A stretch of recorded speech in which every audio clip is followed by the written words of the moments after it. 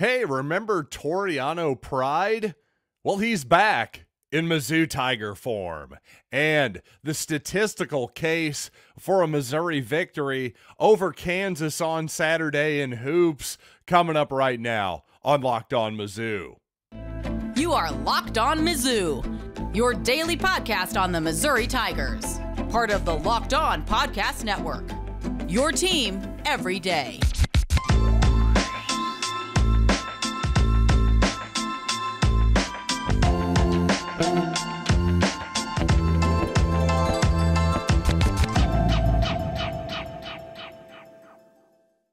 Hey, all you true sons and daughters, I'm John Miller, your Mizzou mafioso and the central scrutinizer of Missouri Tigers football and basketball. And today's episode is brought to you by FanDuel. Make every moment more. Right now, new customers get $150 in bonus bets with any winning $5 moneyline bet. That's $150 if your team wins. Visit FanDuel.com/LockedOn to get started.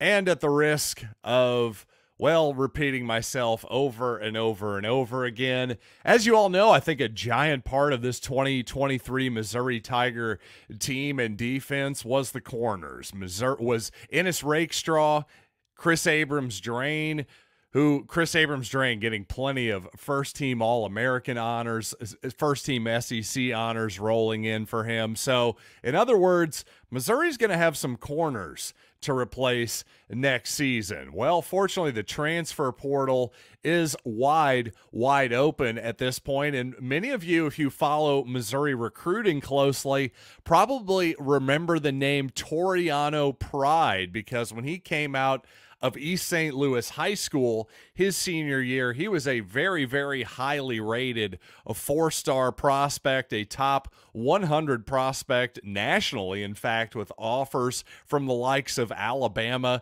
and Georgia. Well, Pride eventually ended up at Clemson, where the first two seasons of his career, he played quite a bit. His freshman year, played a little bit fewer snaps his sophomore season, so looking for maybe some bigger opportunities. So he was really a big-time prospect that Missouri wanted badly, and Eli Drinkwitz and his staff wanted badly just a couple seasons ago. So to get Pride back is a really interesting development, and again, another reminder of why, if you're a Missouri fan who likes to, well, talk to high school recruits online, always keep it positive, because you never know what could happen in the long term. In terms of, obviously, verbal commitments are non-binding, but basically everything is non-binding in the transfer portal era. So will be interesting to see what Toriano Pride can do alongside what I would presume is Drayden Norwood next season as your two starting Missouri cornerbacks. And when it comes to other Missouri recruiting news, clearly Missouri wants to walk with Elias. And I mean Elias Williams in this particular case, a four-star defensive end from Hudson, Florida. Well, Tennessee had been really recruiting Williams very hard, but Elias Williams publicly recently in the last week or so reaffirmed his commitment to Missouri. He had visited Tennessee on some officials a couple times, and by the way, the Alabama Crimson Tide were kicking the tires on the young man as well. I got to say, the stomping of the Tennessee Volunteers in Columbia had to help reaffirm that young man's commitment, but obviously when you go 10-2, that's going to help your recruiting, and Elias Williams a very obvious example of that. And speaking of Missouri cornerbacks, well, it looks like Chris Abrams-Drain should be good to go for the ball game. No indication that he's going to opt out, or really any of Missouri's most prominent non-injury related players seem like they're going to opt out of this football game. So that's a big time variable that is favorable for Missouri against the Ohio State Buckeyes. in the Cotton Bowl, and the line over at FanDuel Sportsbook, well, it's definitely reflected this reality, as we've now had officially a 9-point movement from the opening of this line. The earliest line I officially saw, 6.5 points. I saw some people really got that number over at FanDuel Sportsbook. Well, that 6.5, obviously that was Ohio State as the favorite. Well, Missouri now all the way as a 2.5-point favorite as we record here on just a little past 5 o'clock here Central Time on Thursday evening. So a really interesting line movement, one I frankly predicted here on Monday, though honestly I wasn't sure it would move this quickly, though the news with all the Ohio State opt-outs has come rather quickly, so I think the line movement is absolutely warranted. Now, while obviously bowl games may not have the cachet outside of the college football playoff that they once did, still, for Missouri to potentially go 11-2 this season, that's a truly historic season, regardless really of a win or loss, but obviously just everything for Missouri to play for this season. But really, speaking of 10 wins, potentially 11 wins, maybe the biggest win of all for the Missouri Tigers was getting off of the new coach hiring train, because as we all know, if this season, hypothetically, if this season would have gone badly for Missouri, let's say Missouri was a sub 500 club this season. I know that's tough to imagine, right? Now that Missouri just went 10-2, but if you put yourself back at the beginning of September or August or at any time in this offseason, certainly there were doubts about Eli Drinkwitz in this program. Sure, there's a lot of positive signs in recruiting, and yes, in the 2022 season, some positive signs, a lot of them statistically, though, and not necessarily in terms of results. Well, this season has given you all the results you needed to put your faith in Eli Drinkwitz for the future. And honestly, just to get off of the idea of, my goodness, if Missouri was having to get on yet another new coach at this point, that would have honestly been a nightmare. Compare it to what Texas A&M's situation is. For example, the Texas A&M Aggies reportedly just tried to hire Mark Stoops, except for, well, they had a massive social media revolt by their own fan base that caused their administration to go, whoops, my bad. Sort of like when Missouri did it with Blake Anderson, right? Before Missouri hired Eli Drinkwitz, of course, there was Blake Anderson. And Missouri was saying, hey, we're going to hire this guy. That's who Jim Sturk took to the board of curators before they said, give us somebody else, and ultimately approved Eli Drinkwitz. Well, Mike Elko ultimately ends up being the guy at Texas A&M. From what I've heard, hey, a lot of great stuff to be said about Mike Elko. Whether that works out or not, I don't know. I'll be honest, I thought Mark Stoops, while he's done a great job at Kentucky, felt like a bit of an odd fit in College Station. So we'll see what happens. But here's the thing. Here's what I've learned in the last few years, and if not the last few decades of following college football. Of course, the head coach is an incredibly important element of any football program, if not the most important element. It probably is the most important element, right? But at the same time, if you don't have a really good athletic department, and in specifically an athletic director to be the steer of the ship of your entire program, well, you're just going to kind of be rudderless for the most part, as Texas A&M has been now for decades. Despite having all of the resources in the world, Texas A&M once again finds itself on this train of, hey, let's buy out another coach and spend $1 bajillion, and hopefully it works out again. And by the way, Mike Elko, if in year 2 he starts off 2-3, we're probably going to be looking to buy out him. So again, this endless cycle, let's just all be really thankful that Missouri isn't on it. And by the way, what Missouri really needed to do, the sign there was that, oh, we need to get rid of this athletic director, to be honest. And putting aside all of the weird ramifications of the board of curators at Missouri, hey, you need to get your right athletic director. And honestly, it sounds like Texas A&M needs a new athletic director as much as it needs a coach to me. And coming up, let's look at the stats and talk about how Missouri and Kansas matches up this coming Saturday in the border war in Lawrence. But you know what? First, I want to tell you about a FanDuel Sportsbook, because this time of year, it's time to get a little bit cold, but also the NFL offers stay hot over at FanDuel. Right now, new customers can get $150 in bonus bets with any winning $5 money line bet. That's $150 if your team wins. And if you've been thinking about joining FanDuel, there's no better time to get in on the action. The app is incredibly easy to use with a wide range of betting options, including spreads, player props, over/under totals, and more. Just visit FanDuel.com/LockedOn and kick off the rest of the NFL season. FanDuel, official partner of the NFL. Thanks for making Locked On Mizzou your first listen every day. And by the way, on Saturday, for another listen, check out, of course, Missouri and Kansas. Of course, most of you are going to be watching it on television, but if you're out and about, check it out on the SiriusXM app or on your radio dial.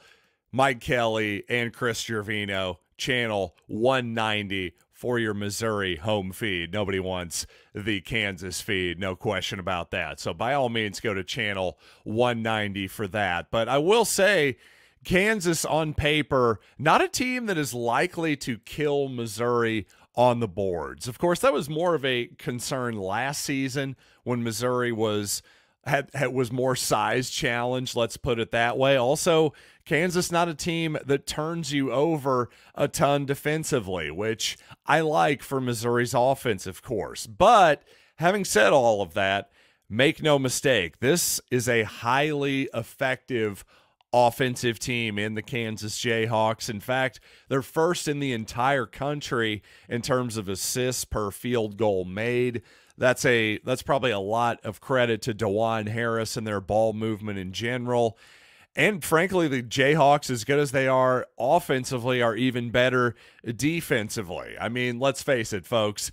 Bill Self, kind of a scumbag, but at the same time, the guy knows basketball. What can I tell you? I wish it weren't true, but it is. And also, to be honest, if I'm going to give Missouri some statistical advantages here, Kansas's three-point defense, also a little bit middling in terms of national rankings, but overall giving up 31% from downtown, I should say, not exactly setting off a ton of alarm bells, and Kansas also not a great free throw shooting team either. So the Tigers, a team that tend to foul a lot, maybe they'll get away with it a little bit against the Jayhawks. But, well, considering Kansas tends to get the calls at home, I wouldn't expect a lot from the referees.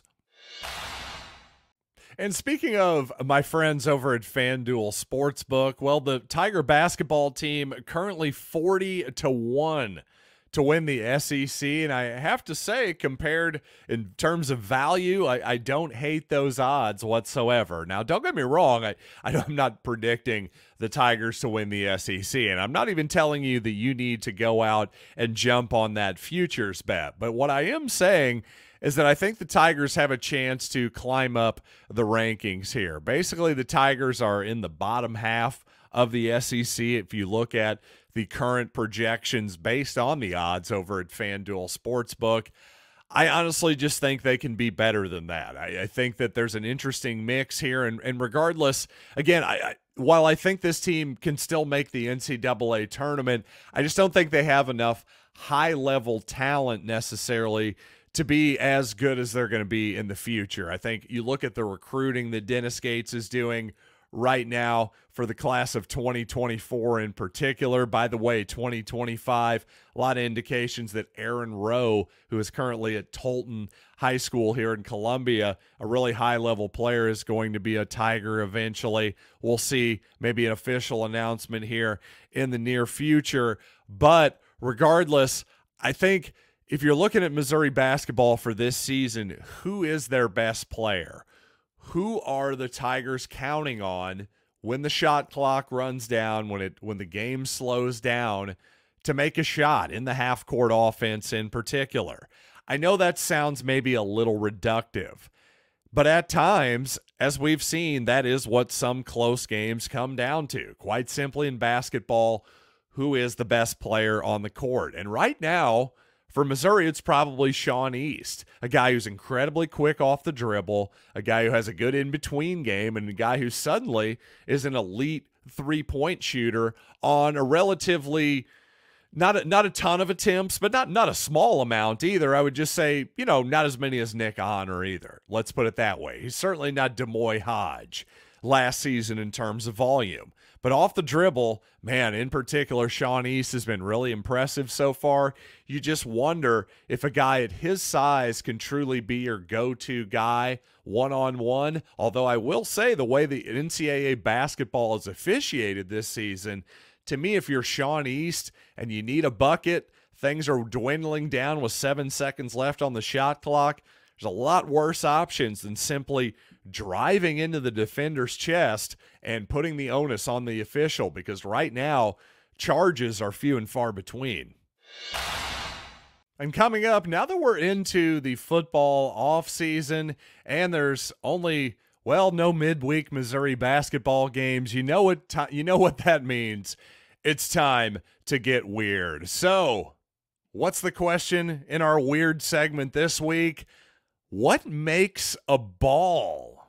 Huh? What am I asking here? No, seriously. What makes a ball a ball? I'm going to explain what exactly I'm asking coming right up. But first, let's talk about PrizePicks, where it's the easiest place to play daily fantasy sports in North America, quite honestly. And with basketball season here, you can now pick combo projections across football and basketball from the Specials League, a league created specifically for combo projections that include 2 or more players from different sports or leagues. For instance, LeBron James plus Travis Kelce at a 10.5 combo of three-pointers made plus receptions. Well, that sounds like a more than to me. I don't know about all you, but you know what? PrizePicks even offers a reboot policy so that your entries can stay in play even if one of your players get injured. For football and basketball games, if you have a player who exits the game in the first half and does not return in the second, well, that player is rebooted. PrizePicks is the only daily fantasy sports platform with an injury insurance policy.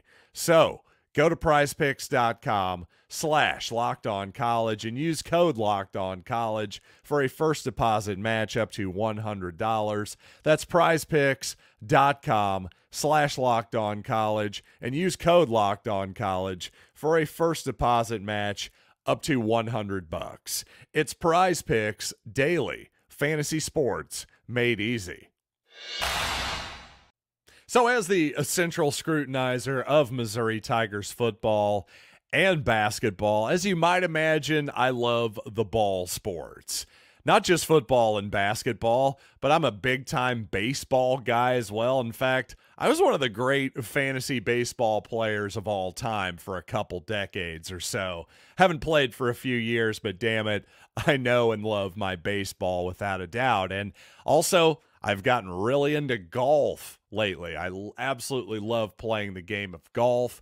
But you know what? The other day, for some reason, I don't know, maybe I was just staring off into the great void or something, but my mind started to wander, and I thought, what actually makes a ball a ball? Because if you think about it, well, it's not that there's air in the ball, for instance, because while, yes, in football and basketball, there's air in a ball? Well, in golf, there's no air in a basketball. There's no air in a baseball either. It's sort of wound tightly with some type of rubber and, twine, whatever the heck is inside of a golf ball and a baseball. But there certainly it isn't aired up. It's not something you can put a bicycle tire pump to and expect anything magical to happen. But those things I've just described, well, they also aren't spherical necessarily either. You take a football, well, it's oblong. It's not a sphere. So, yeah, it's not really a ball. It's a ball, but it's not. What is the one thing that gives all of these things something in common? You think about the sport of hockey. Well, a hockey puck is essentially a ball, but nobody calls it a ball. It's a thing that we all chase around and try to knock into the goal like we do a soccer ball, for instance. But for some reason, a puck is not a ball. Why is a puck not a ball? I have no idea. Somebody answer me this simple question about what makes a ball a ball. And for instance, have you ever played the game cornhole at a tailgate at Furrow Field or something like that? Well, that's essentially the same game as bocce ball for all intents and purposes, but it's not a ball because it's a sack. So a sack, if it's not solid, I guess that doesn't make it a ball. Anyway, I was promising you to get weird here. As you can tell, it gets a little weird here as we get into cocktail hour here on Locked On Mizzou. But thanks as always for joining me on this podcast. And I promise next time, even more in-depth thoughts about Missouri and Kansas, the basketball game. I'll see you all Friday right here on Locked On Mizzou.